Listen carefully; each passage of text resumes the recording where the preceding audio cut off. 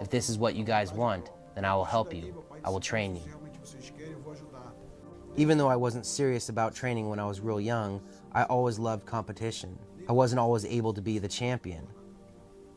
A lot of times I lost fights. I remember when I was 5 or 6, I competed in a karate competition of systematic fundamentals, where I had to perform fundamental movements like katas. I lost that competition, and I was so sad that I cried. Shinzo fought in the same category, and he took second place. It was very frustrating for me. I didn't understand. I thought I should have won the competition, but it was a learning process for me. I had to learn that losing was just a part of competition, and that was good to go through that, learn that at such a young age. Since I was a child, my family lived on the top floor of the academy, so all the time we were there. I was very competitive, always curious about other styles. I'd watch the judo class, and I was convinced that I could defeat all the judo guys. I played around with it a little, but I wasn't a die-hard judo competitor.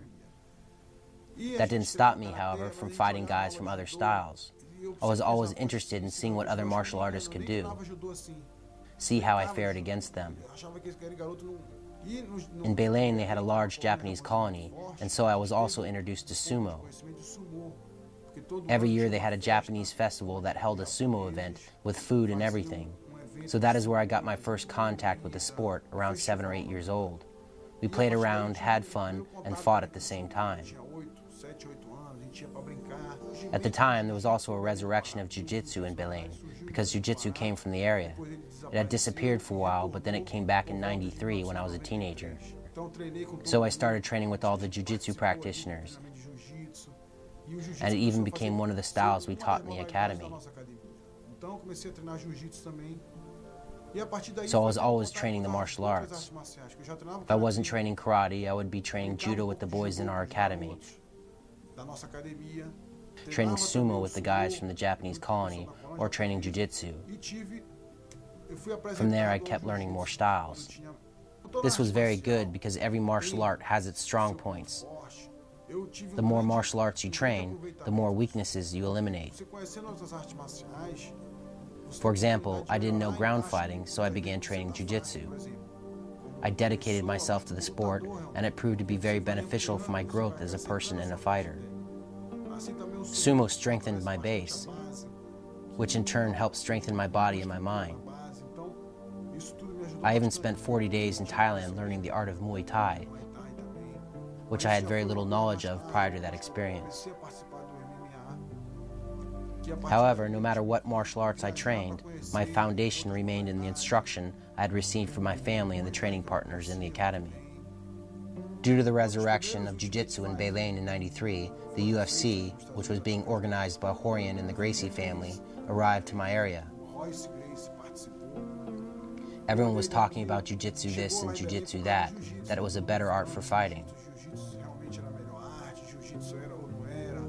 When people heard that there was a videotape floating around, everyone wanted to see it.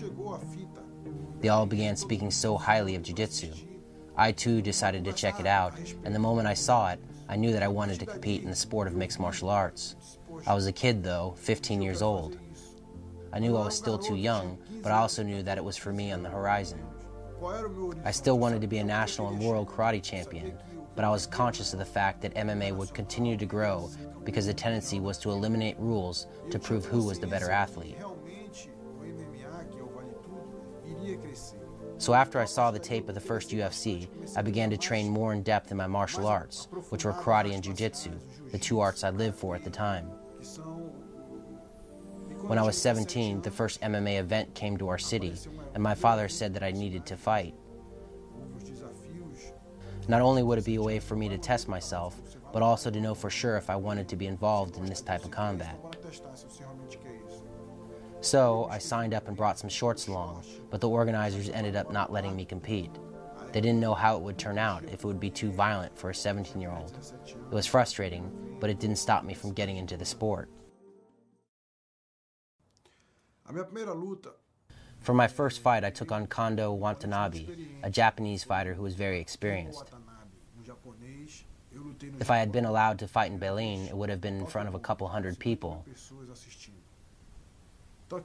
But here I was competing in front of 50,000 people packed into the Tokyo Dome in Japan. It was all new to me. Overnight I went from being a practitioner to being a professional. I was very happy to be there, but at the same time I was very nervous because I had never seen so many people in a stadium. I had seen that in soccer, but never in the martial arts. It turned out to be a very difficult fight because since it was my first one, I didn't have a game plan on how to win. I had no clue how the fight would go. Since I had trained a lot in the US with wrestling and ground fighting, my tendency was to grab my opponent and take him to the ground so I could finish him off with a submission. That seemed like the right thing to do. I had not yet discovered my style. I knew that I had come from karate, but since I had been training a lot with wrestlers, I thought I should do wrestling. So I took the fight to the ground and tried to finish it. I won the fight and fought well, but I was not happy with my victory because I didn't see what I had done as my style.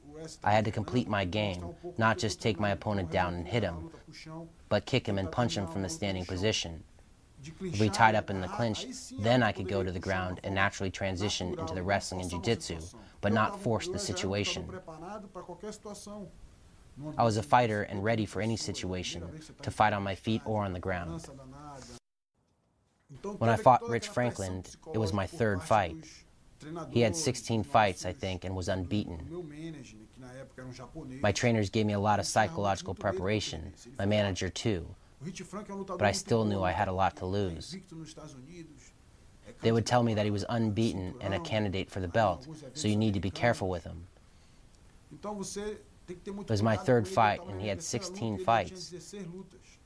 It was a lot of pressure, but thanks to my family and all those years growing up around the martial arts, I believed in myself and was able to handle it. I believed a lot in myself and what I could do. Every time I looked at Franklin's tapes, I thought, man, I can beat this guy even though he's so much more experienced. All he had was the luxury of starting the fighting game before me. So it was a hard fight, but I was able to get the KO and was victorious. In that fight I used a lot of karate. My whole life I repeated the strikes so many times that they just came out naturally. I kicked and punched instinctively. I was so conditioned that I didn't have to think, I reacted. And a lot of the kicks that I used aren't very popular in MMA.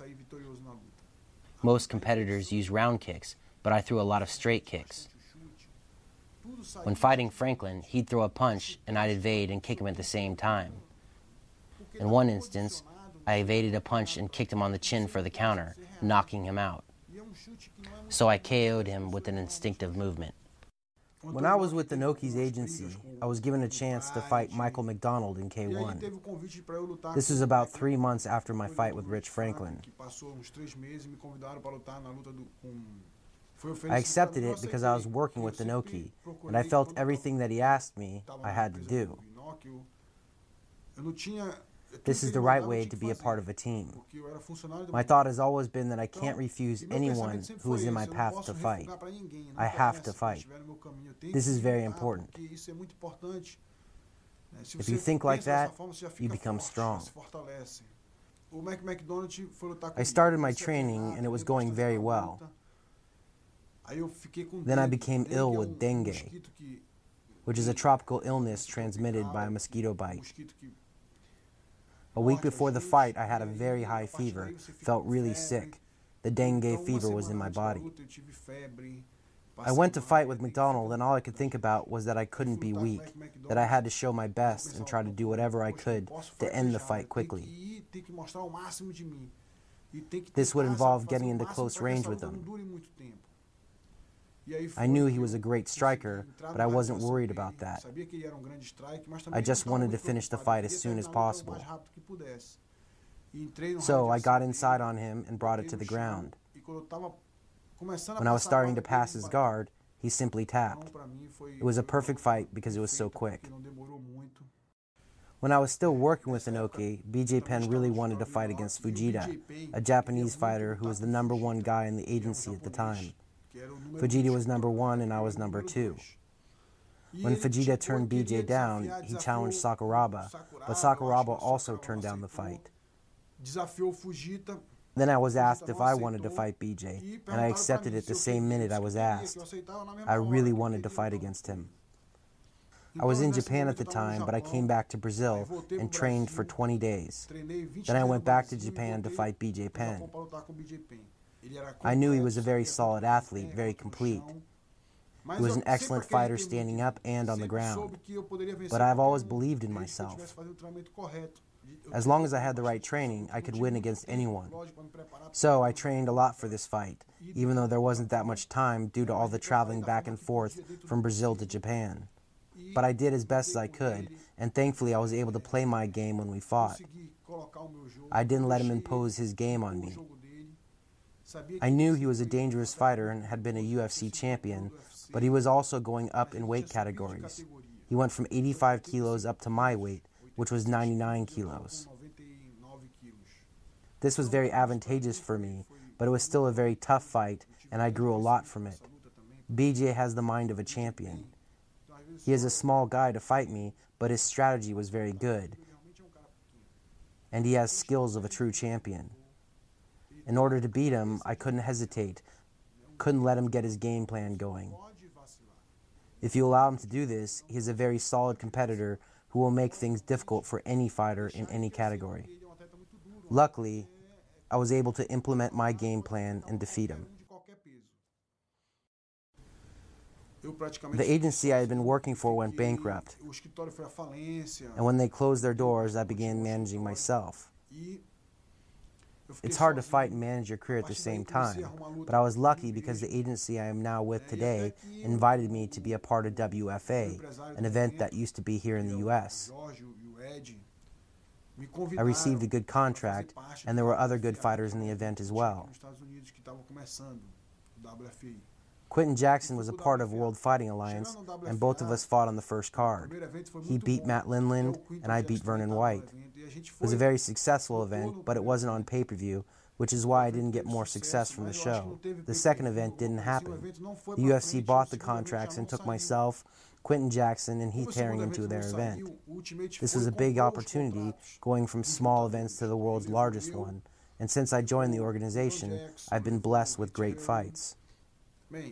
Although the majority of my fights had been in the ring, my fight in the WFA was in a cage, so I was already somewhat used to it, even though the dimensions of the cage in the UFC was a lot different. I didn't find it to be all that difficult of a transition. I am a standing fighter, my background is standing fighting, and I know I can do stand-up in any place, providing that I have the space I need to utilize the clinch and defend against takedowns. From the cage to the ring or the ring to the cage can prove more difficult, but not for me. In the end, I actually ended up liking the cage better. Sam Hodger was my first opponent in the UFC. He is a big, strong guy, but he didn't represent any danger to me during our fight. I managed to dominate him in all situations, striking, takedowns, and groundwork.